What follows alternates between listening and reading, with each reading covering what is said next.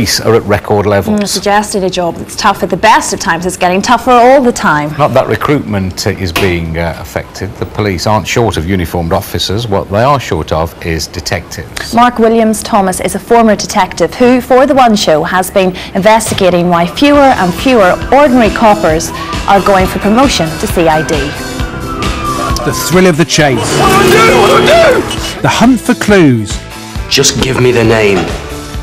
And putting criminals behind bars. I see Arnold Malone brought to book. I can retire a happy man. You'd think no one could resist. But tonight, I'm on the trail of the lost detectives.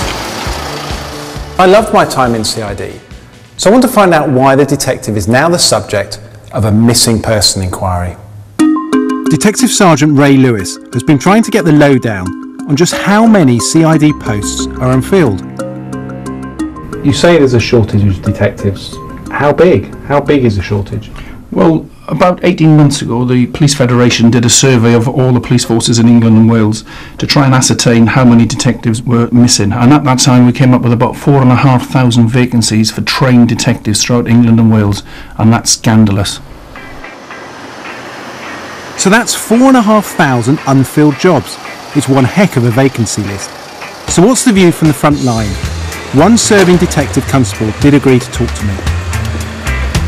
Why would a police officer not want to become a detective?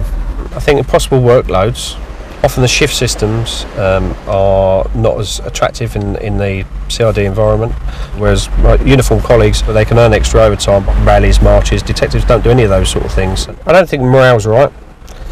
I don't think they can deliver the job they want to deliver, and I think there's other jobs out there that appeal to them more. And that's simply that. But is this more than just police officers complaining about overtime and working conditions? This man thinks so. Few of us can forget the harrowing case of Jamie Bolger. Albert Kirby led that inquiry. He's retired from the force after 30 years in CID, and he's worried that ultimately victims of crime will pay the price for the shortage of detectives.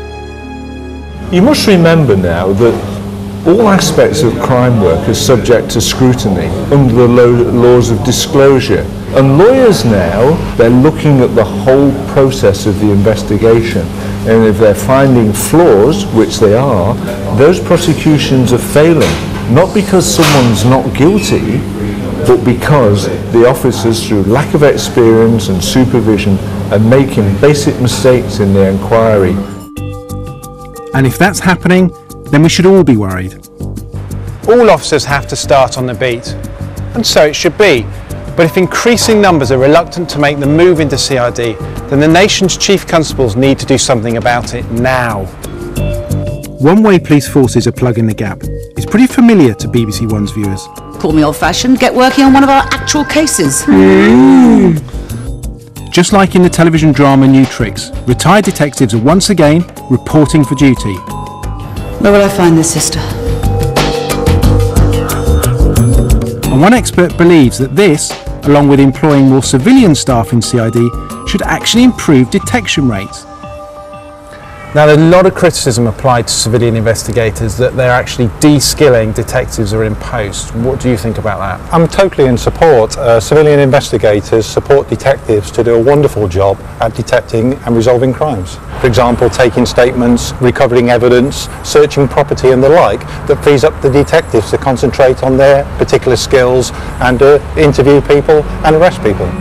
But myself and others are still concerned that unless more police officers are trained for a career in CID, then the case of the missing detectives will continue to go unsolved.